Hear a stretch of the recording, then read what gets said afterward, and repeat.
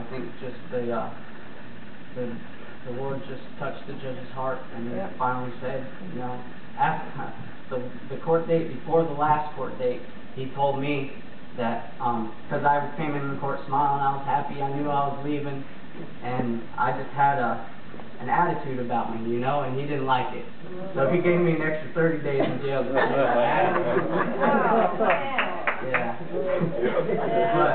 But yeah, I learned to humble myself a little bit before the judge. And he blessed me with coming to this program instead. And after I successfully complete this program after 18 months, I have another 18 months of probation to look at. And I have some restitution and court costs.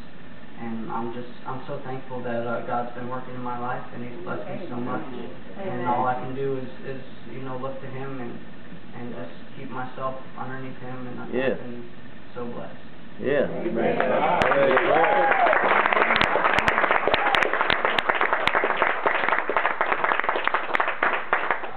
I'll just leave you with a scripture verse. It's Romans 8:1. Therefore there is now no condemnation for those who are in Christ Jesus, who do not walk according to the flesh, but according to the Spirit. Yeah. Amen. Amen.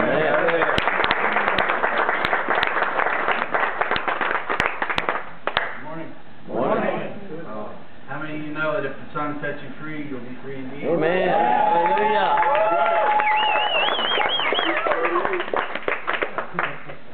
My name's Josh. I'm 30 years old. I'm from Sarasota, Florida, and I'll just give you a brief testimony. My parents got divorced when I was young, and you know, there's a lot of abuse in the house, not so much physical, but verbal, towards me, my brother and sister, and my mom. And you know, it was tough growing up in the house, you know, with my parents always fighting, and you know, things just always in a mess, you know. And but my parents divorced, you know, it had a pretty devastating effect on me, and I always kept everything inside. You know, I didn't share with anybody what was going on with me.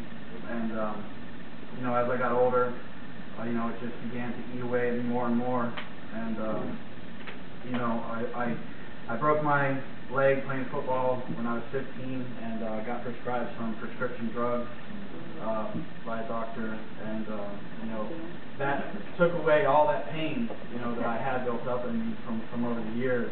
And you know, I became addicted to them. You know, it just brought a false comfort over me, you know. And it was just something that was temporary. You know, it never fixed the problem. And throughout the years, I went on and on, you know, with that pain inside, just mad at the world. The spirit of anger had developed in me. When I got into high school, I had, you know, I wasn't too bad off on the pills then, but, you know, I was pretty bad on alcohol, and I would drink on the weekends, you know, going to parties and stuff. And I would just, you know, when I drank, I became so angry and violent, and I would always get into fights, and I would just, you know, do stupid stuff that I knew, you know, that I had to stop that, because I would have either ended up dead or in prison because of the things that I was doing. And you know, from there, things just got worse. I graduated high school by the grace of God, and you know, I got a felony charge when I was 25 years old. I got caught filling out fake prescriptions at the pharmacy, because at this time, you know, I had stopped drinking, but I had started doing prescription drugs more and more, until it became, you know, I had to have them. You know, without them, I was sick, I couldn't go to work, and you know, it just became a vicious cycle that I got caught in, and I couldn't get out of. I got sentenced to 18 months of probation from that incident, and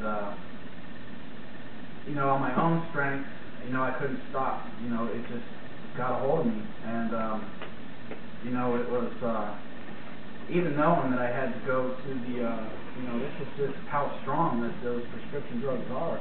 You know, even knowing that I had to go to probation and take a drug test, I still couldn't stop using them. And so I violated my probation 3 separate times because I just couldn't stop. And the second time I violated, I got sent to a court-ordered DOC program, which pretty much just set me up for failure. You know, it had nothing to do with God. You know, it was going on. What's going on man's own power to try to stop that addiction, and that's not the way to do it. You know, God is the answer, and you want to use it right. Amen. Yeah. You know, so I ended up spending several months in county jail before I went there.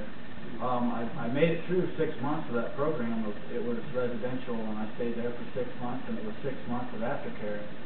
And you know, I got involved with a couple of guys that I was in the program with, and thought they were friends, and you know, we all got out about the same time, and just started, you know, doing all the same stuff we were doing before we were in there.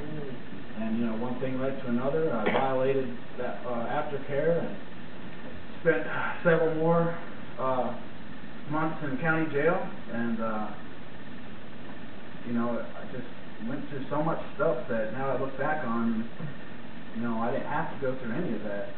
You know, but like some of these guys, you know, I wasn't brought up in a Christian home where my family or my parents went to church.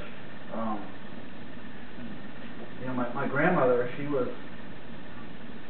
a good lady. She had strong faith, and she went to church every Sunday, and she worked at the church and volunteered, and you know, shortly after that had happened, when I got the felony charge, or actually this was right before I got that charge, and you know, my grandmother, she was pretty much the one that held our family together. You know, her being a strong Christian and all.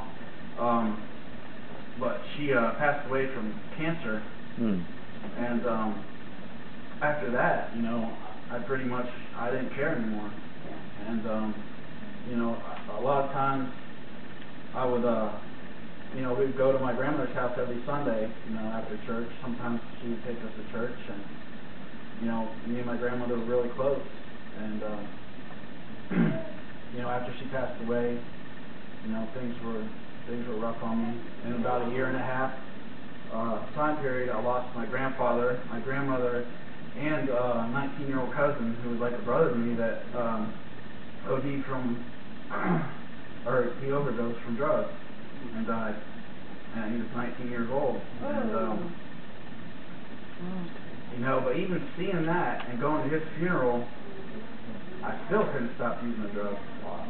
You know, and it wasn't until about a year ago that, you know, I became really desperate.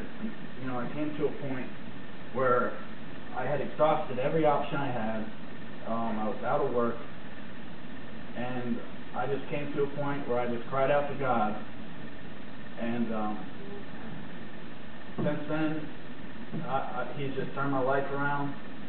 He's delivered me from that addiction. Praise God. Hallelujah.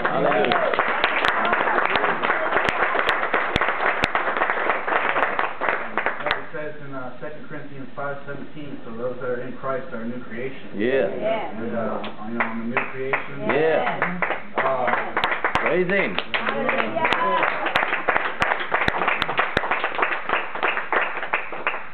And, you know, I've been in this program for about 9.5 months now, and, you know, it's just awesome, the things that God's doing in my life. He's restoring relationships with my father, and he's restoring my physical body. Yep. And you know, right now he's dealing with me on what Matthew was talking about with waiting on him. Yeah. And you know, sometimes, you know, it's a pretty intense schedule we have at this place, and you know, it doesn't really change much.